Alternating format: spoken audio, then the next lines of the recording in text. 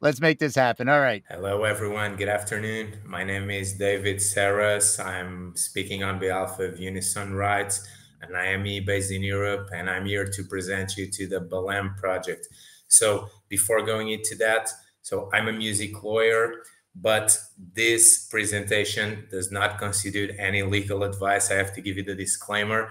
But as a music lawyer and an international and licensing manager at Unison Rights Spain, I'm here to tell you a little bit about lyrics, their importance, and basically music lyrics and how do you monetize those. So it's very important that you know that after this webinar, you can always reach us to have like private communication, private mentoring, and it's free of charge in the sense that we are supported by the European Union in this BELEM project. So let's get into it. So we would start with the first sentence, which is books have translations, films and TV have subtitles or dubbing, opera has subtitles or supertitles live and online. But commercial and non-commercial music is far behind the other art forms when it comes to overcoming the language barrier. So that's the reason why BELEM was born. BELEM means boosting European lyrics via entrepreneurial monetization. And we at Unison, an independent management entity, we manage publishing rights for music publishers, songwriters, and lyricists. We are in charge of the capacitation webinars. So BELEM, like I told you, it stands for Boosting European Lyrics and their Entrepreneurial Monetization, and it is intended to foster the licensing, aggregation, distribution, exhibition, and translation for meaning, we'll see that later, of music lyrics, and greatly increase the monetization of European lyrics and lyric translations for meaning. It's try to like benefit the audience and lead to increased language diversity and understanding globally with translated lyrics crossing and breaking borders. So we are not only talking about physical, we are talking about digital and virtual, but also live concerts, all the formats that you can imagine and that we'll see later. So it is not an utopia. The future, what we want with the BELEM project is that the lyrics and the lyric translations for meaning are distributed globally, and we want virtual and live concerts by European artists will be produced with subtitles, singing in their native languages or a mixture of languages. And it is very, very important to understand that lyrics, BELEM, monetization, its key structure to spread native languages and to monetize a part of the publishing rights that have not been monetized properly during the last few years. So, yeah, so this is So really interesting to me about the translation. So, David, could you talk a little bit more about like the process of the translation and if is that what BELEM is doing? How does exactly this work? it's very interesting. Normally, when we talk about lyrics translation, we talk about like, or we know about like closed caption, like YouTube. We see it like it works properly, and I will explain it later, but it works better and better, like Google Translator from English to Spanish and Spanish to English, due to what we all know. But it doesn't work quite well when it comes to, when I call them minor languages, those are not like minor languages. We are talking about, for instance, Portuguese, which is spoken in Portugal, Brazil, all the African speaking countries, or French, spoken in France, the French territories and part of Canada.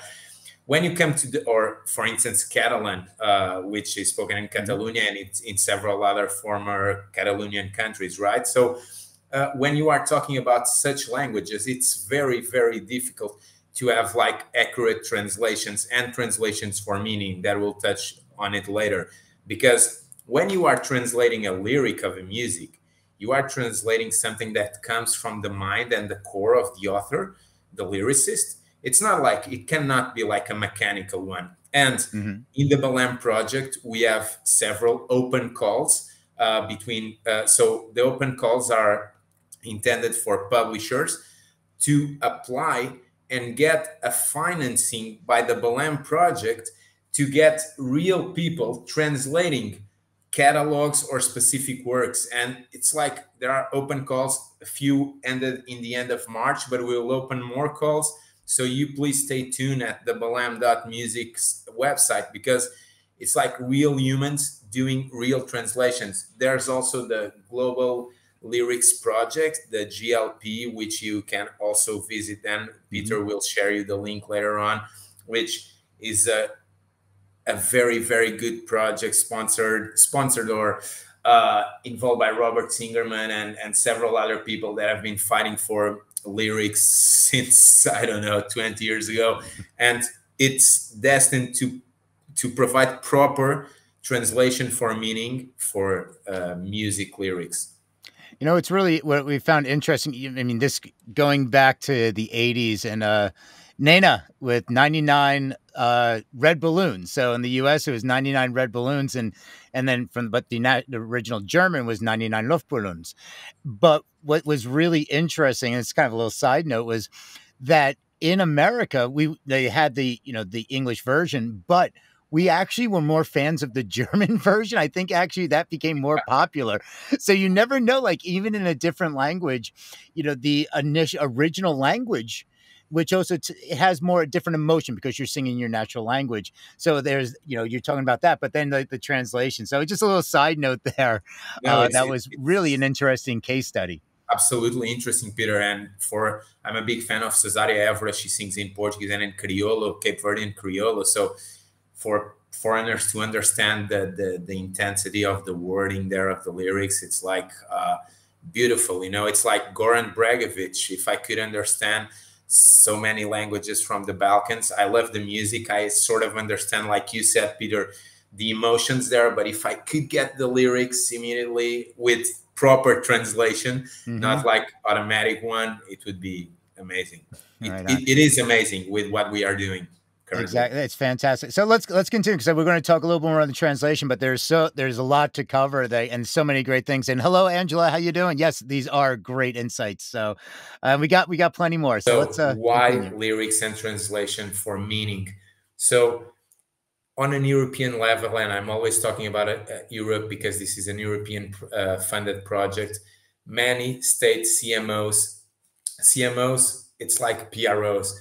You'd call it PROs in the US, like ASCAP, BMI, CSAC, and etc. CMOs normally is the European term that are used because they encompass both performing and reproduction rights.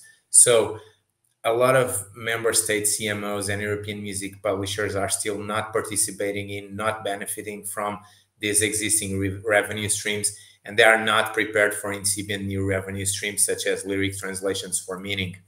So we are focusing on revenue streams such as lyric exhibition, lyric translation, lyric digitization, and lyric synchronization.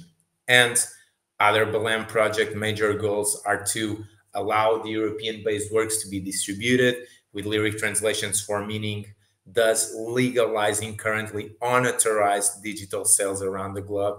And also, while we are monetizing, or the partners, the publishers are monetizing the views, we have to expand the business models for European musical works. So we want to drive new revenue streams to European authors, composers, and publishers. We want to provide new digital tools for the right holders to control the lyrics, and we want to boost the co-creation and co-production of new European works and recordings.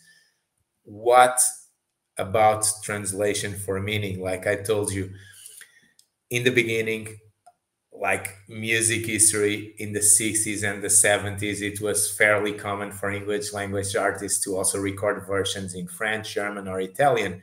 And naturally, the 20th century led to the Anglo-American linguistic dominance that accompanied US-led globalization since the 80s. As above mentioned, with notable exceptions when the US industry wants to capitalize on Latin or Asian hits by turning their mainstream. If you think about it, although European music is not generally currently utilizing such strategies, in the US, Asia, Africa, and Latin, lyric translation remains an obvious key to success. Just look at Despacito case or Justin Bieber cases. So it's very important that you know that closed caption exists, but it's automatic lyric translation and it's often inaccurate. And we are talking about multilingual collaborations. which work well in English, Spanish, but if you go to minority languages like Portuguese or French or Polish or Swedish, it's very difficult that the closed caption works good. So again, with the captions, and we look at, say, like tying this in with sync, and say you're watching something on Netflix, and you have the soundtrack, and they start putting the lyrics to the song in the captions. Now, Netflix, with many of the series, you can go click your audio, and also subtitles, and all the different languages. So is this something that is like, how is this monetizable, or is this something that they're auto translating, or is this something that BELEM is also looking at getting involved? Is there a tie in there? Thank you for that question, Peter. Absolutely interesting, and giving practical inputs to all the attendees here. It's vital. Just let me say hi to Freddie and to Lyric Find. I was talking about Robert Singerman from Lyric Find, and also Freddie works with us at the BELEM project. Lyric Find is pioneering a lot for all of this. So thank you for being here, Freddie, and thank you for sharing the Global Lyric Project website. So, Peter, one thing that I've learned in like my first days working for the Portuguese CMO in the past with a big friend of mine, is the head of legal of that CMO. He always said you have always to look at the principles. So, and the principles regarding copyright law is that for each usage, you need an authorization. Okay. So if the radio wants to use music, the radio needs to get an authorization from the publishing rights holders. But then if a coffee is playing music from the radio, they need another authorization. So each authorization, each usage requires an authorization. And normally those authorizations, unless you are using like some sort of Creative Commons, or if you are in the public domain, or if there are any other exceptions, those pay royalties and they monetize. So that's a revenue flow, a revenue stream to publishing rights holders or their heirs. So regarding usage of lyrics, it's exactly the same logic that we need to follow and that we follow. So whenever you see lyrics on major streaming platforms or VODs, as you were mentioning, those lyrics and the translation of those lyrics. So you got authorization to display the lyrics, but also to translate the lyrics. So at least there are two levels of authorization. Okay, so one, to fix the lyric, then fixate the lyric, to put it there, then to translate the lyric. And that requires special authorization, because sometimes, and I won't get very much into that, but when you are translating, some legal frameworks require not only the intervention of the one who controls the rights, that normally is the publisher, but also from the author himself or from his or heirs. So imagine that for each usage of lyrics in a VOD service, you need to have authorization for displaying and for having the translation in place. And that is then collected through different vehicles. So each one of these authorizations requires a payment. And I won't be doing any endorsement here, but I enjoy very much what Amazon Prime, what they have on their VOD service, in the sense that when you are watching a series, you have the musical information on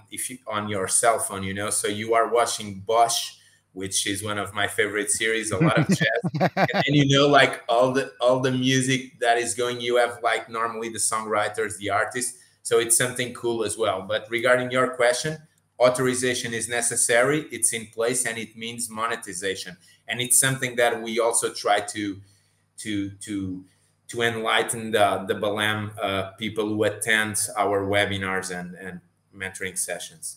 Wonderful, wonderful. All right, well, webinar, let's continue with this. Here we go. So those are the three goals that we have also with Translation for Meaning, part of the BELEM project. Who are the partners then? Amai, Portugal, Deezer, France, Dot Music, Conglomerate, Lyric Find, you all know them, Nord University from Norway, Runda encompassing the Balkans, Unison ourselves, Zebrevolution from Germany, also the managing partner for the entire project. And then the core part of the project, the publisher, so Lusitanian from Portugal, Independent Digital from Poland, Barty's Music from Ireland, Brahma 16 from London, Metadron from Italy, Mars Music from Sweden, and Flip It from France. So those are the key partners, and we'll now get an intro into what are lyrics. So lyrics are an essential component of a song. I do just want to just interrupt for one quick second here. So the Go ahead. partners, what is the role with all the partners working together? I mean, that you have, and those companies are great organizations, and we've mentioned Lyric Fine as well, and we've known that they've been fighting the good fight for years about this. But what are the roles of these other organizations working together? Thank you, Peter. As in any European project, and this one, if I'm not wrong, and Robert, if you are watching and I'm wrong, please correct me. But you have an evaluation, and we got like 95 in 100. It's like it was the highest evaluation ever when they presented the project to the European Commission. So it was like a huge one. And you have several partners, and the idea of the ones who wrote the project was to encompass different sectors in the music industry that touch with lyrics. You see the example of Zebrevolution, digital distribution, right? So you have one end, then you have Deezer, DSP, another end, then you have Unison rights, management of copyrights, another end, then you have the core, the music publishers, who are, all of those companies are indie publishers, very well known in their own countries. So within the European project, each partner, or each partner to the BELEM consortium, is allocated with specific tasks. Unison, for instance, is allocated to providing webinars and education to music publishers across Europe and the globe.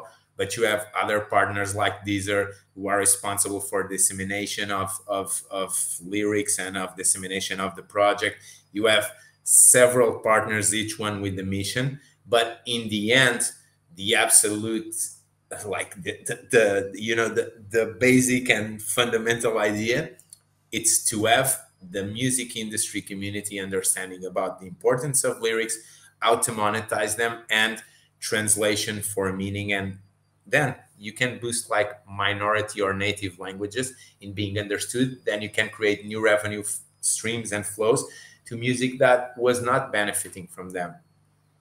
Wonderful, wonderful. All right, let's continue. This is great insights. They convey the message and emotions that the artist wants to express. And naturally, lyrics are protected by copyright law. In recent years, we have seen huge high profile lawsuits regarding unauthorized use of music and lyrics. You can name them like Blurred Lines, Gotta Give It Up. And those cases are a reminder that authorization must be acquired before using any type of music right.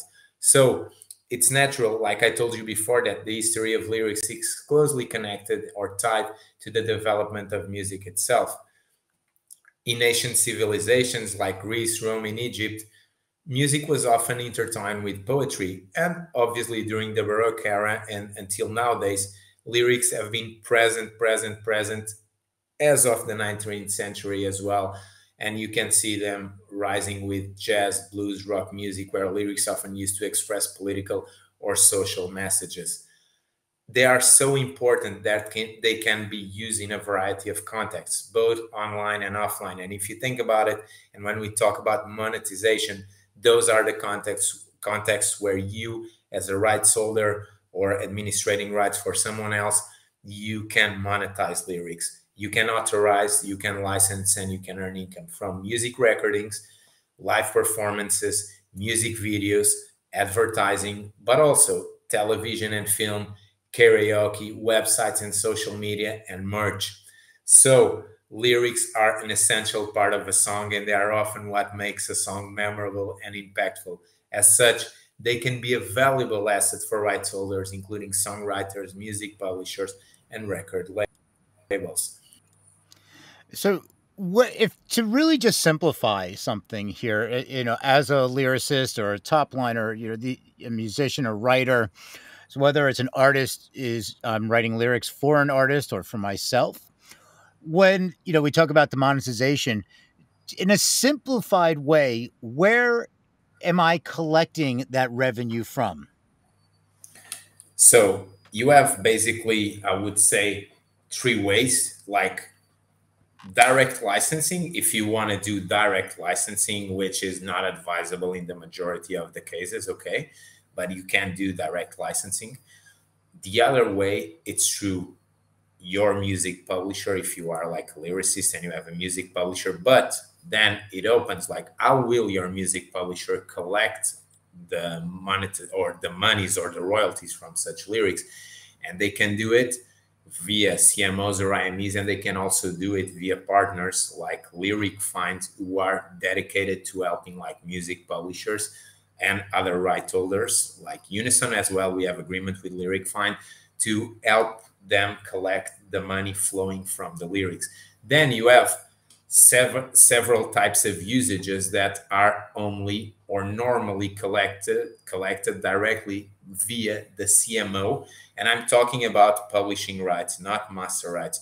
So they are collected via the CMO or PRO, performing rights organization, or RRO, and we are more talking about like the offline usages, or if you think about like television, if you think about like live display of lyrics. So I would say that you have like practically you can do direct licenses. You can collect through parties that are very present in such world like Lyric Find, and you can also collect through CMOs or PROs or ROs. But one does not exclude the other. So you can be collecting from certain types of usages directly, from other types of usages through Lyric Find, and from other types of usages through Unison. And when I say Lyric Find and Unison, I refer to the key players or players in those industries. Wonderful, wonderful. Yeah, and if anybody has some questions in the chat, feel free to just drop them in. We're just going through this, and we have a little bit more. So let's see what else. I mean, continue with the importance of lyrics here. They are very, very important in terms of revenue generation, brand recognition, and copyright protection. But also, they are very important regarding creative expression and cultural significance. Again, minority languages and translation for meaning.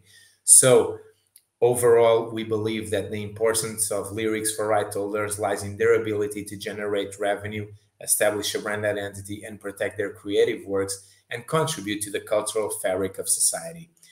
Obviously, when you talk about usages, licenses, there are rights involved. And to use lyrics legally, one must obtain authorization from the copyright owner or from the songwriter or from the music publisher or from the CMO or IME or PRO or RRO that represent the lyrics rights. And this can be done through a licensing deal. Normally in Europe, we would say that two types of rights are involved. Economic rights, those are the patrimonial rights, the royalties and the monies that. That was really interesting. David, it just Yeah, gave me a little error. So while no you were worries. talking, yeah. So when Jesse had a question here, so while I'm going to get that video back, Okay. Jesse, when considering indie artists and DIY, how can indie artists use their ability to write lyrics to generate revenue? How can one make money writing lyrics if they are not also composers? So that's a great question because it's separate from the music in that sense. And I'm going to tie in a part two to that Mhm. is we talk about merch, and we were talking about like how to collect royalties from like the song itself, but when you're using lyrics and merch, how is that collected? So we'll start with Jesse's, and then I'm going to go see what happened here.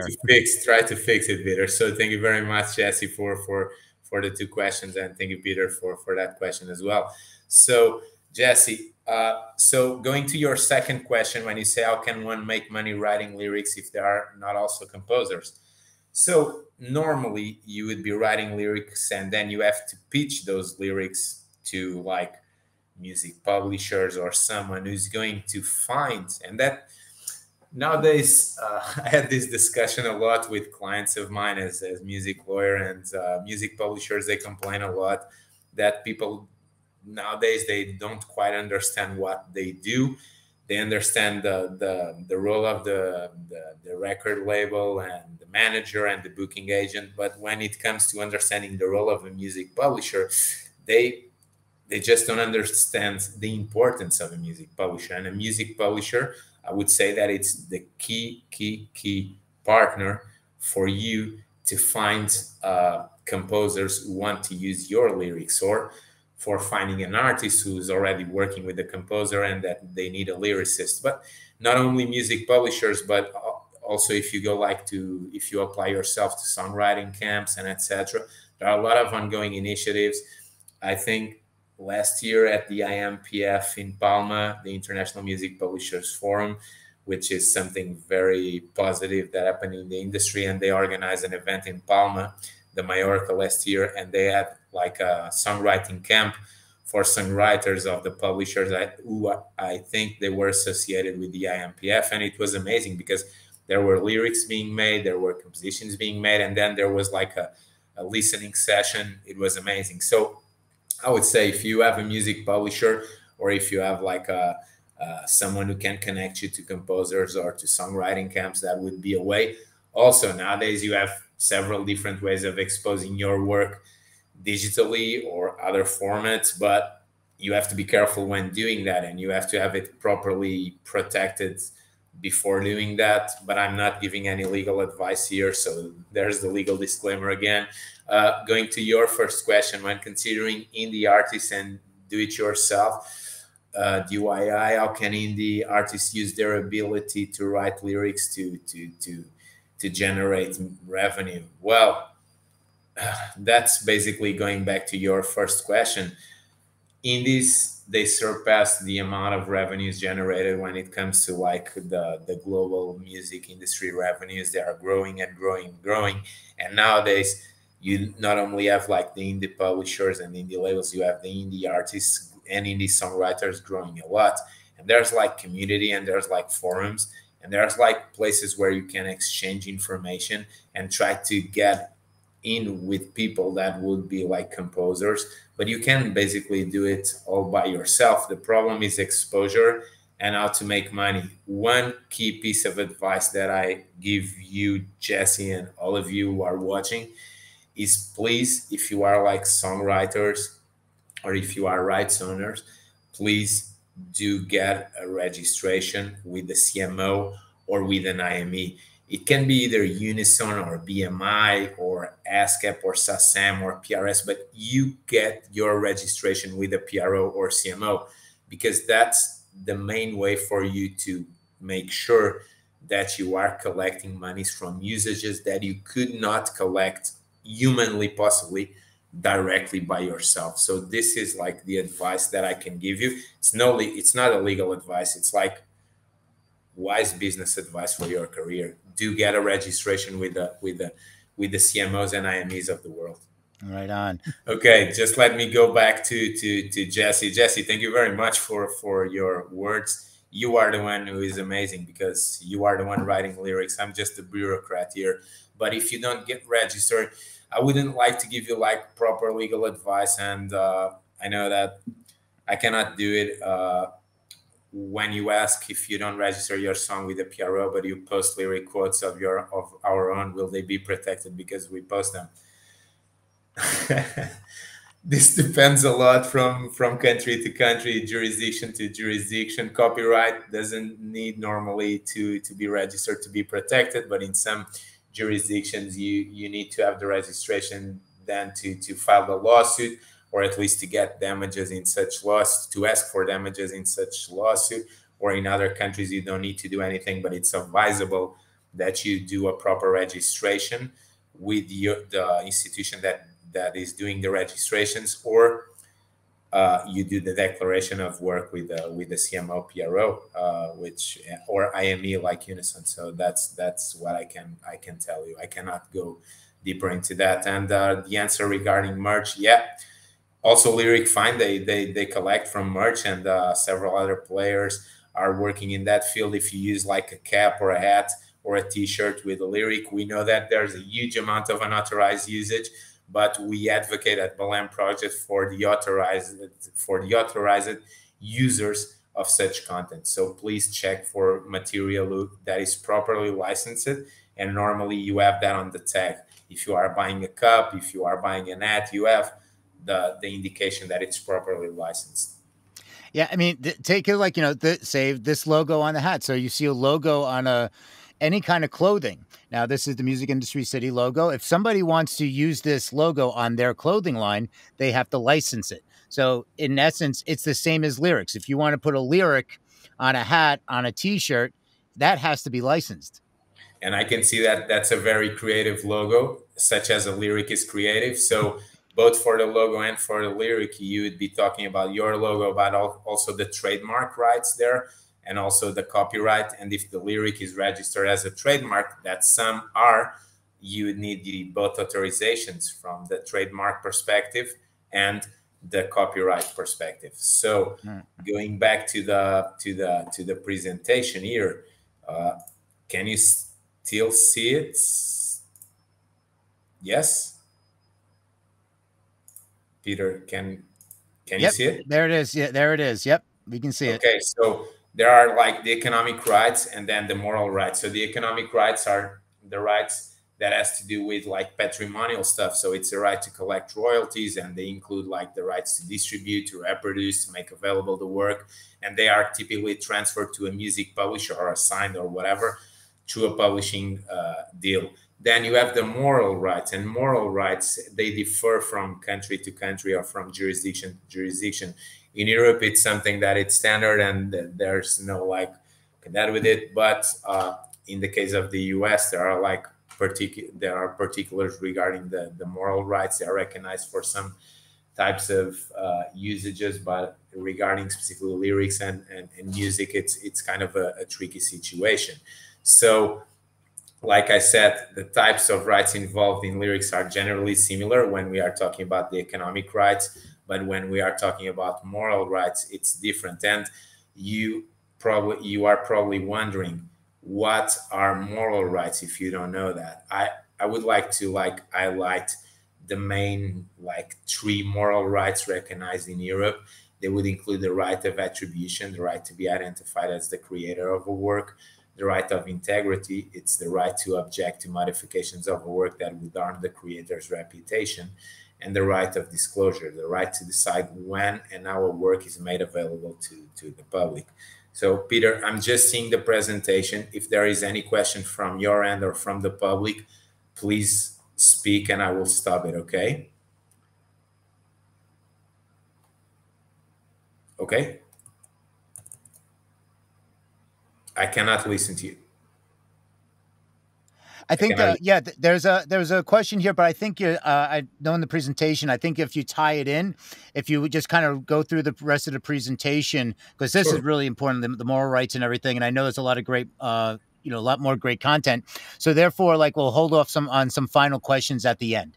Yeah, we can go through all the All right. questions. Please do that in the Mhm. chat, and I will try to speed things up. So, yeah, but regarding there's a main difference there, and how could I give you an example? For instance, the right of integrity or the right to object.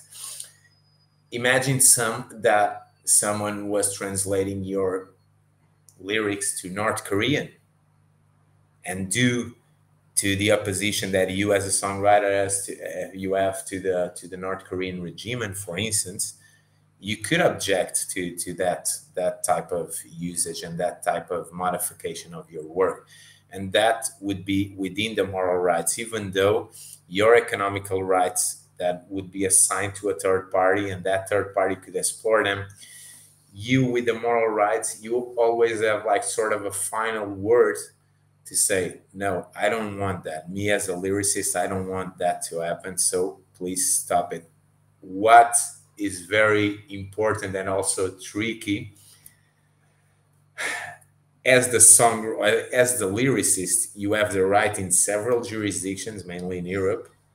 That's the ones that I know past to withdraw your work from circulation, even though you have like agreements in place to the exploitation of that work.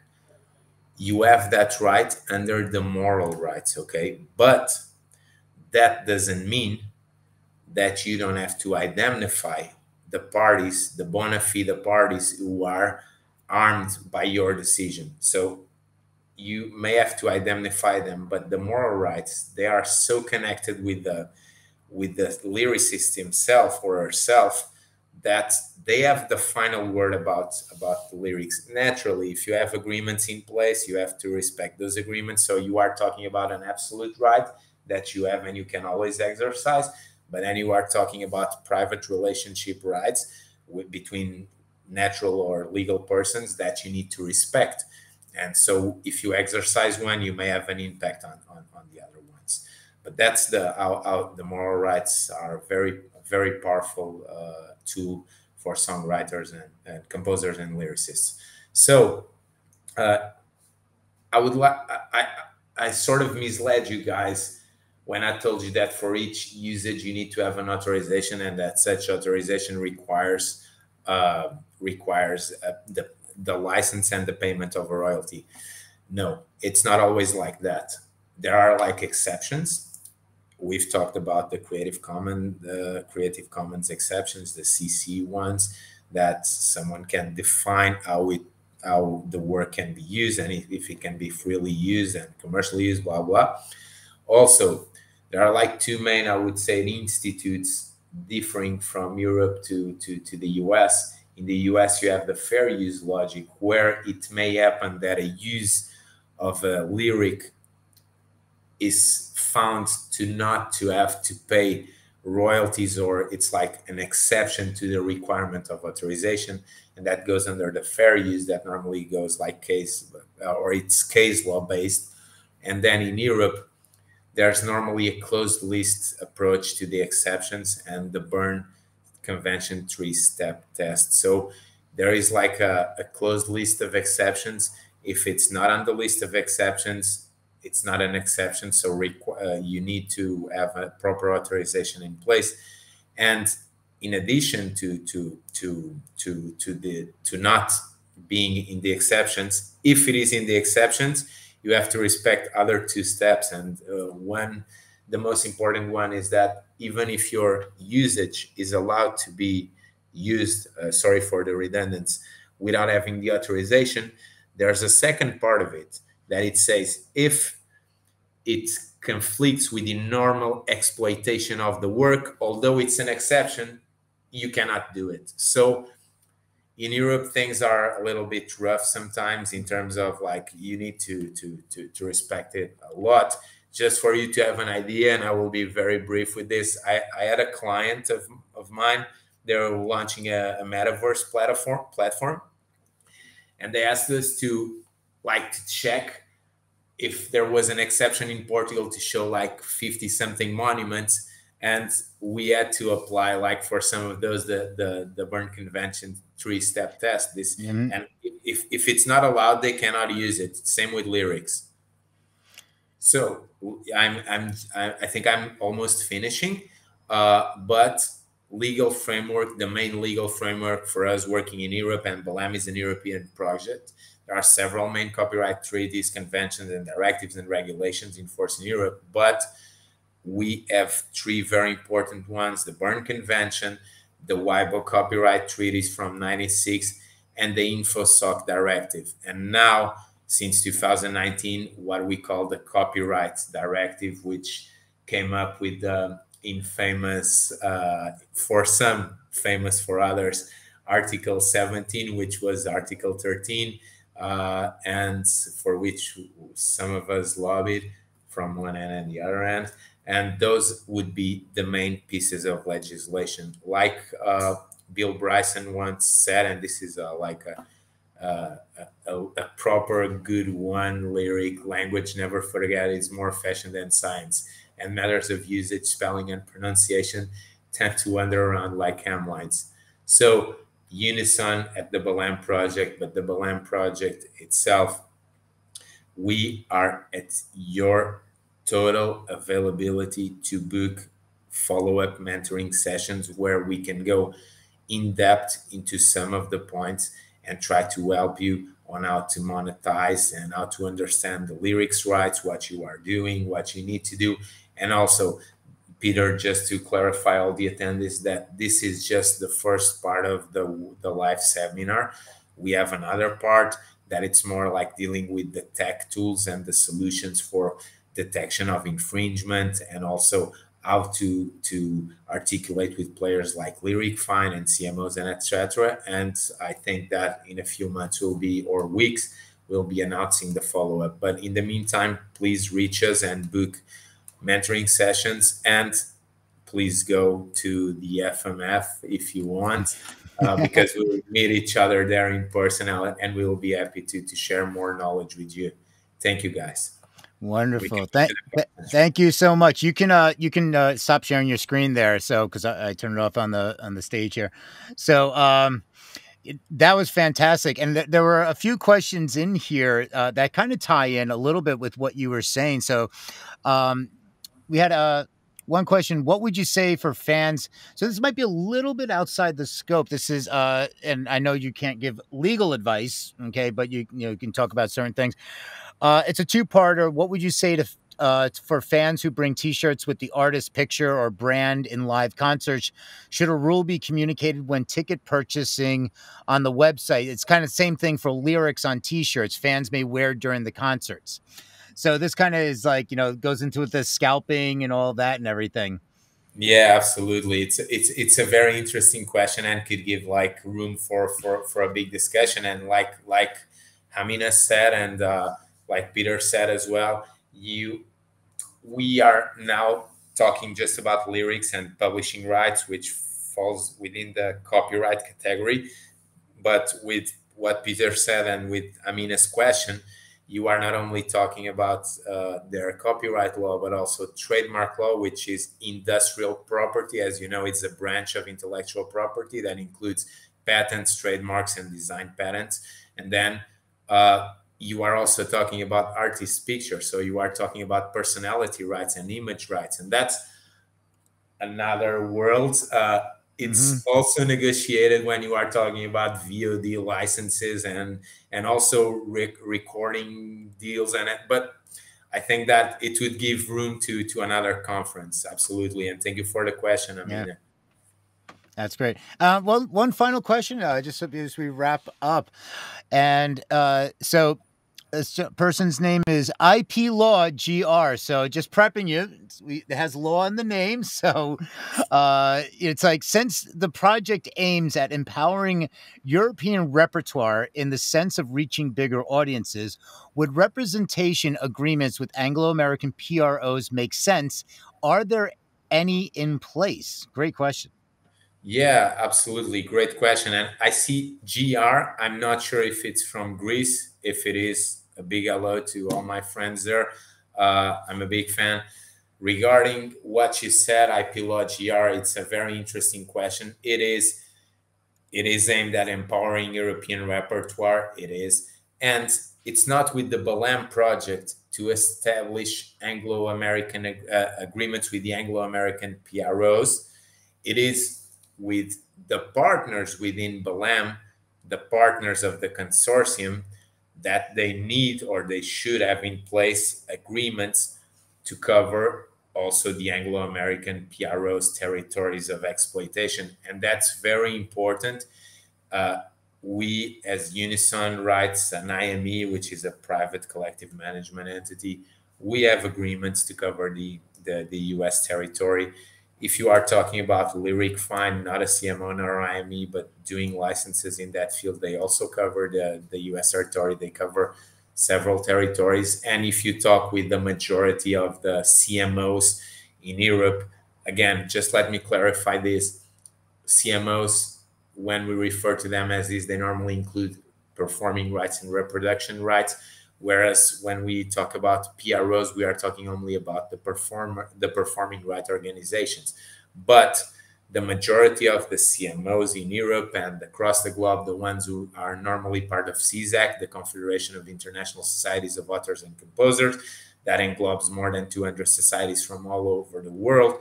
They normally have reciprocity agreements or unilateral agreements to the representation of the repertoire across the globe. We at Unison, we have more than 90 countries covered, a lot of agreements. So our repertoire is represented directly in those countries. When we can do direct licensing, we do, as the majority of the main digital licensors nowadays.